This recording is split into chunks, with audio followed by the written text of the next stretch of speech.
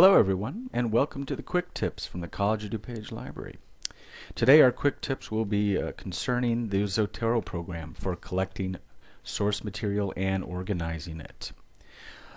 The focus for today will be on Zotero for Firefox. There is a standalone Zotero program which does not require the Firefox browser, but today in this tips segment we will only be discussing Zotero for Firefox.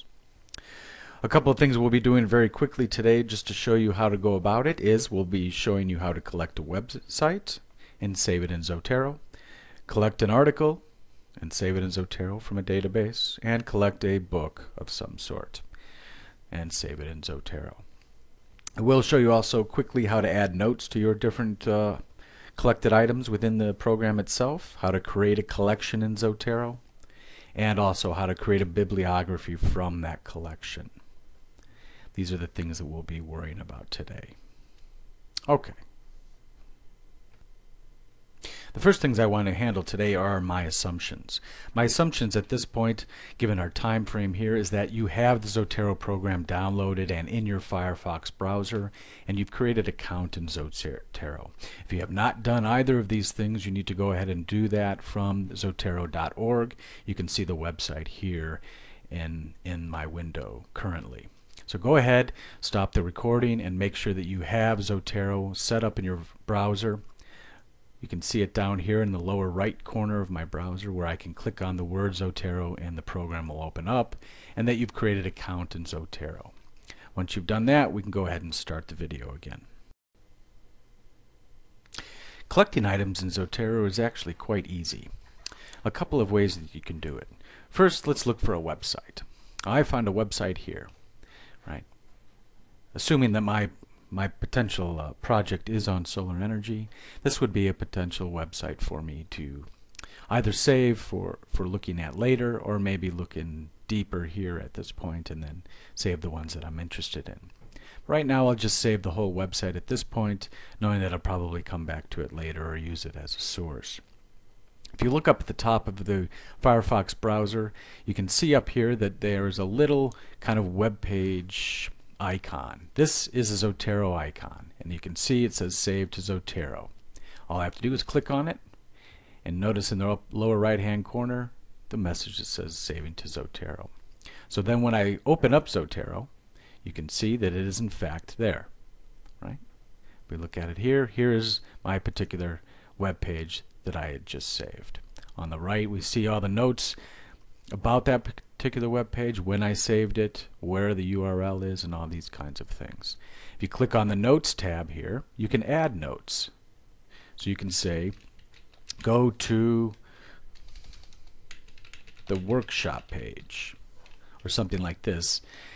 These kinds of notes will help you to know which pages are the most appropriate for what you are looking for, and you could even say items, give it other notes like which pages you might want to cite.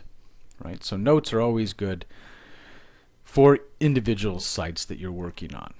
So you can do that. And you can see the note here in the Zotero program as well. Some options for Zotero is open it up to a full page. Right? You can do that as well. And bring it back down to the half page by just clicking over here to the half page margin. So we have that. We have collected that particular website. Okay? The next thing we can do is if we go to the C.O.D. library, we can start to look for books. Right? If we go to the catalog,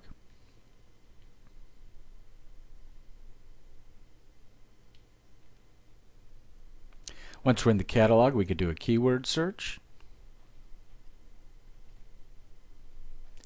and look for items on solar energy. And we find a number of items that we might be interested in. So if we look at this particular book, Recent Developments in Solar Energy, you can see up in the top URL box, again, another Zotero icon. This one is the icon for an actual book, and it looks like that.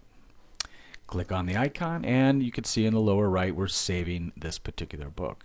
If we look into Zotero, you could see the book here, and its accompanying information. Tells me a couple of notes, some other information from the library record, and if we look inside it, you can see all the different information that is necessary for us to cite this work.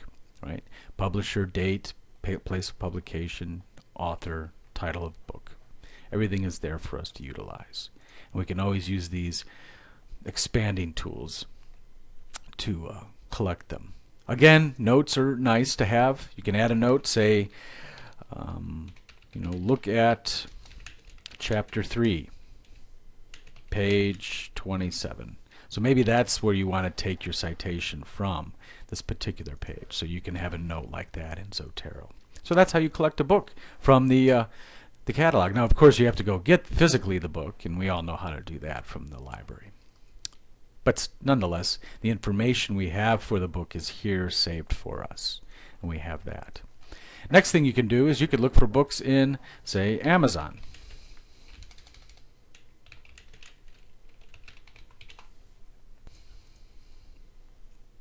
And I like this one, so I click on the book here. And sometimes we can see it come up here. If everybody sees up at the top, again, the book comes up even in Amazon, and I can save that book here too. So books, you're able to save titles of books from Amazon, but you still need to find those books someplace other than buying them. Of course, libraries is the first place you might want to look for that kind of thing. Okay. The next thing we want to look at, of course, is how to find books or articles in the database. So if we go to a particular database, real quick, I'll just pick Academic Search Premier at this point, how to collect an article in a database. It's actually quite simple, and as we see here, we can do a quick search. Of course, advanced search is always appropriate.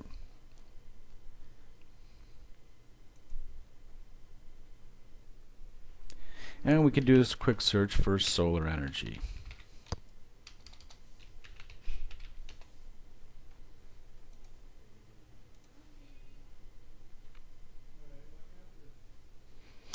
Once we've done that, of course, we can check full text, see the articles that I can get right now, and look at the particular items that come up for us.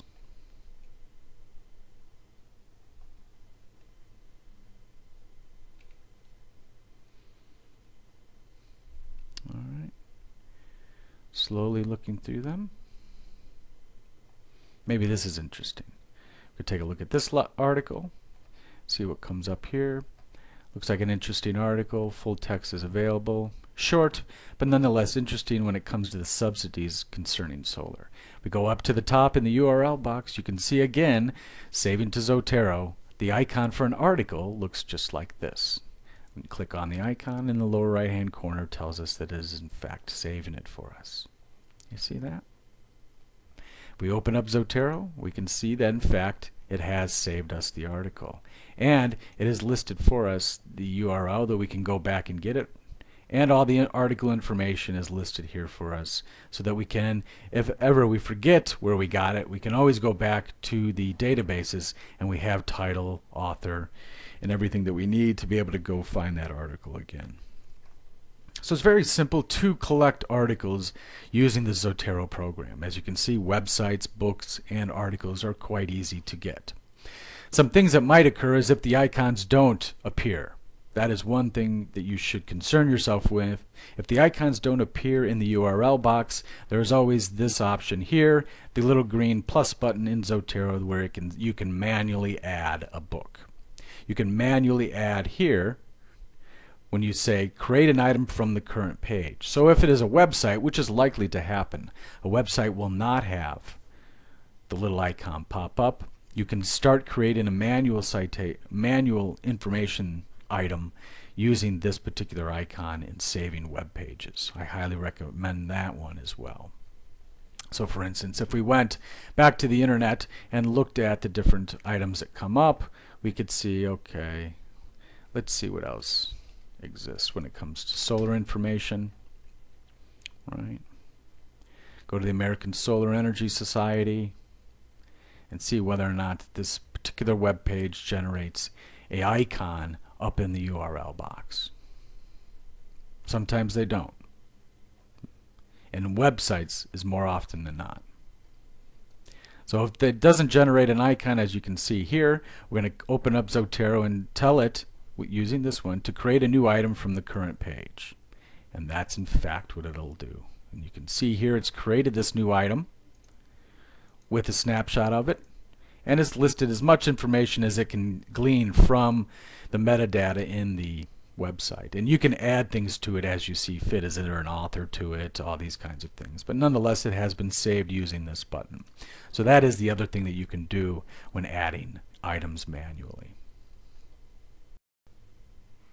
The next thing we want to do is start to create a collection. So once you have sources, now you want to create a collection, because from the collection we'll be able to create a bibliography rapidly. So the first things you want to do is, over on the left side of Zotero, go ahead and click on My Library, right click on it and say New Collection. The box will come up and you can call it whatever you want. So this is for my solar paper. I say OK, and then on the left you can see the solar paper folder has presented itself. Once we go back to the library, we can collect, holding down the Control CTRL button, we can collect more than one item that we want to utilize that we've been using for our papers, things we've been citing, all these kinds of things you want to start to collect, right? So you've used all these items in your paper. Once you've right-clicked or clicked on each one of them, holding down Control, you can drag them over to the solar folder, and that's it. Click on the solar folder, and you can see all of those items that were in my library and they're still in my library are now organized into the solar paper folder. You can see them all here. The next thing you want to do after you've done this is go ahead and right-click on the collection itself. Once I right-clicked on the collection, you can see the option Create Bibliography from Collection. This is what you're looking for. So right-click on the collection, then left-click on Create Bibliography from Collection. And the option will ask, which style do you want to put it in? In this particular example, I use the Modern Language Association, but APA also exists in here as well. Always save it to an RTF file. That was always the obvious choice. And click OK. Once you've done that, it's going to ask you where you want to save it and what name you want to give it, and go ahead and do that and click Save. And then you can go ahead and see the paper itself. Go ahead and go to the location, and this is the bibliography it has produced for me. And as you can see, it alphabetizes all the items for us and puts it in, for the most part, the appropriate format, given that we are using the Modern Language Association or MLA format. And you can see it, how well it does it in one shot. So what you have to do at this point is, of course, put the item up at the top, works cited, and then you need to go through the different citations and make sure they are in fact in the appropriate style from your instructor's parameters. These aren't always absolutely correct, but as you can see, these are very, very close to the correct format in MLA. In fact, some of them are in fact correct. And that's how you do a bibliography using Zotero. It's that fast. There's no more tabbing over, making sure you got all your periods and commas. You can generate one straight out of the collection located here in your Zotero program. And that concludes my quick tips for using the Zotero program to collect sources and to produce a quick bibliography from those sources.